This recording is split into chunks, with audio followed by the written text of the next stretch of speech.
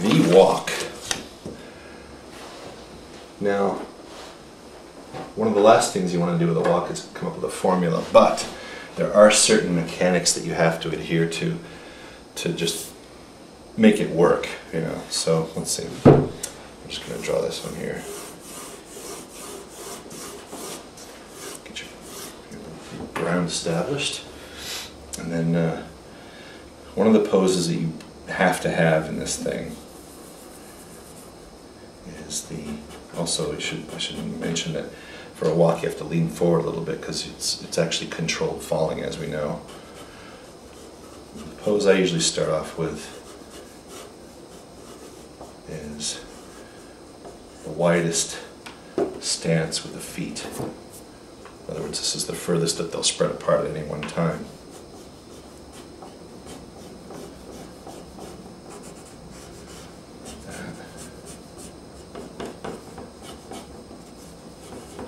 We won't worry about the arms yet, that's a little gravy that we add on later.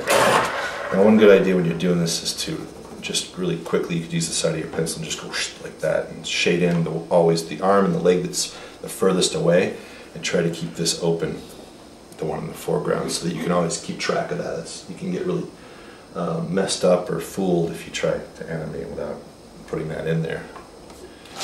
Okay, so there's the first one I usually start with. Then that's the furthest reach out, and then what happens is as he plants his foot down, comes down like this, and as it hits, of course, we're doing an in-place walk right now where it's just a cycle in place. So that means the background's traveling along and the foot travels along the ground like this and winds up here. That's where all the weight comes down, which means the pelvis has to shift down like this. The head comes down. And then the leg bends, the knee. Now as you go through this and you block this out, you might have to readjust the leg that's traveling. You might have to scooch it up a little bit forward or a little bit back, depending. You'll see later on when we get into it. So anyway, this is the furthest down position. This is the bottom cushion that the character puts all their weight down. So what happens here is this leg swings forward like that. Of course, bending at the knee, and put a little drag on the foot like that, so it wouldn't necessarily be like this, which is not necessarily going to happen just yet. That happens a little bit later, but you want to make it feel like it's being peeled off and coming around this way. If you want to draw little arcs or paths of action to keep track of where the heel is going to go, that's cool too. It's okay to put all kinds of arcs and stuff on this. In fact, you'll probably need to do that just to keep track of everything. Because it is a little complicated, there's a lot of things going on in this, that's why the walks are usually pretty difficult. Okay. Shade that in. It's there. Just keeping that lean forward. Keep it loose, don't get too tight, not yet. That peels off this way, this comes down this way. And I'm just going to do the major necessity poses that you have to have, the major keys to make this thing work. So we've got the normal reach out, and the squashing down, and then the next one we're going to do is the highest point in the walk. And his head's going to go up a little bit higher than this one. Not too much, because if he were to stand up straight, he wouldn't go too high. Just a little bit like that. Again, keeping him leaning forward, parallel like this, not doing this. Don't pivot at the pelvis, but actually let him rise up and down like this in a vertical alignment like that. That's important too. So you're trying to keep all these angles parallel like that as they go up and down. Okay. And this one, this leg that's already planted is traveling back. While this one comes up and reaches out. So this knee comes forward here, swings forward, and then actually it's pivoting over this arc here as it swings down, and then as he comes up, it actually pivots up and out like that.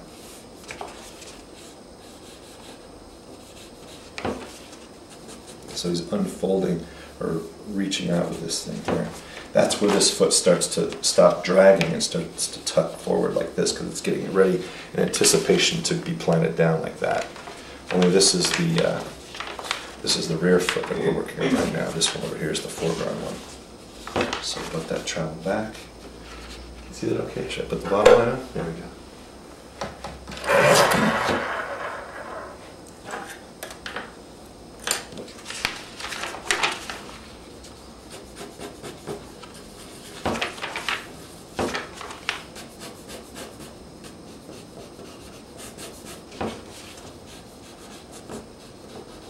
I want to drag this just a little bit like that.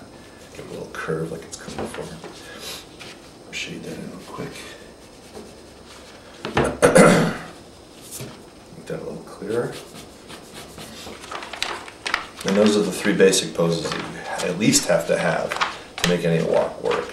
Now this is your standard, basic walk, and it's good to learn this one first, and then you can do variants based off of this and go crazy and do all kinds of other things that pertain to the character themselves. But this is just getting the mechanics down so you can go from there. So remember to keep the head going up and down and the torso up and down. Watch this. This is always easy to lose track of, is making sure not only that this goes up and down, but this goes up and down as well. So it goes down here and back up a little bit higher than the last one. Right? So, okay, I'll go forward here. Now, one trick you can do is, since we're basically going back into this, we're cycling back into this, but it's the rear leg. So if you need a little help trying to figure out this next pose with the rear leg coming forward like that, you can just throw this one on top, put a blank sheet over it, and just basically trace over that first one like this, just real lightly. Always making sure you're pretty much in that ground plane. And now what you're going to do is, instead of this being in the front, you're going to switch them while flipping from your previous one into the next one. You want this leg to come out here, like that. Try not to make it an exact duplicate of this, or else it'll pop. So that's the rear one. I'm going to shade that in real quick. And this one now is the foreground one. And you can bend this a little bit so it's not exactly like that either, because that'll help it not pop. If you work this early on in this cycle back into that exact same pose, only switched, it'll just look like it's just popped back into this, and it'll jar the viewer's eyes and make him wonder what's going on. Something's wrong. They couldn't figure out what it is, but they know that something feels wrong with it. So this is the foreground one. So because you can see we've switched the legs, but made it just a little bit different to vary it. Just a slight bit. And that's just enough to make it seem more alive and more natural. Okay, so put this back on the bottom. And roll through and see what I've got. This first one, the furthest reach, squash down with the weight, the knee bending and starting to travel forward. Foreground leg is passing by. This one gets ready to reach out, and then boom, reaches out. Now here I've noticed already, I've lowered the head down, but the waist is in the exact same spot. So I've got to lower that down as well, which means that where the leg attaches is going to have to be a little bit lower too. Down there. So this is what I mean about adjusting as you go. You'll be doing a lot of that, so that's why it's good to keep nice and loose. Always be ready to make adjustments and changes as you go. That way you'll be on top of everything. Don't ever get locked into something where you say, oh, I can't change it. Okay. And now all I do is just work from this one and cycle it back into that one. So in order to do that, take that bottom one, which was the first one, put it on top. And in between these two, I will flip the connecting join. So that's the reach out. I'm going to have a squash where it comes down. Oh, and also we're going to go over flipping too a little bit on an individual basis. We'll Wayne and I'll come around and help everybody a little bit more with that flipping because it's so important.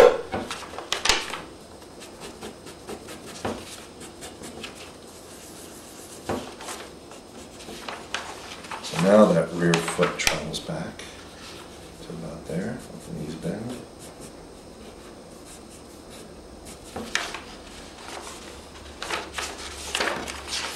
If you get confused, just take these other ones out. And if you get confused with the order of these, go ahead and number them before you take these other two out, just so you can keep them in order. Real easy. I'm just going to work with these two so you can see where I'm going here. That one to this one. Comes down, same thing here. This leg starts to come forward, a little bit of drag on the foot.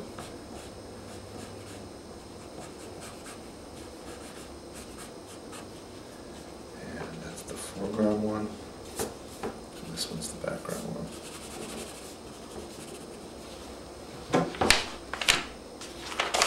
See, now he's did it again with that hip. It's not coming down far enough. It's easy to fall into that trap. So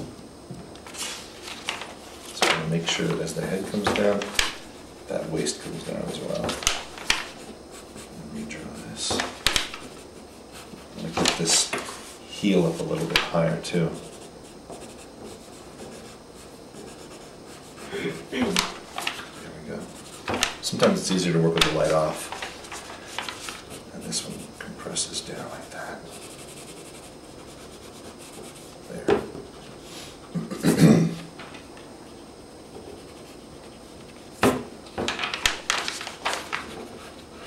Now that I've got that one, I'll put that in the middle, pardon me. And we'll try to work from this into that one, which should be a piece of cake since we've got it pretty much all described in here. And if you feel more comfortable drawing this ground line on every drawing, that's okay. It just takes a second. So we've got this one, goes down, and we know he's got to anticipate with this leg to swing up before he reaches out. So we're going to have him come up. This is the highest point again.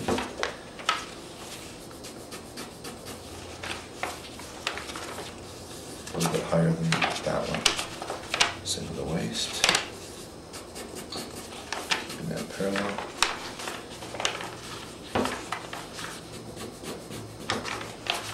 That back leg extends over here. While this one reaches up.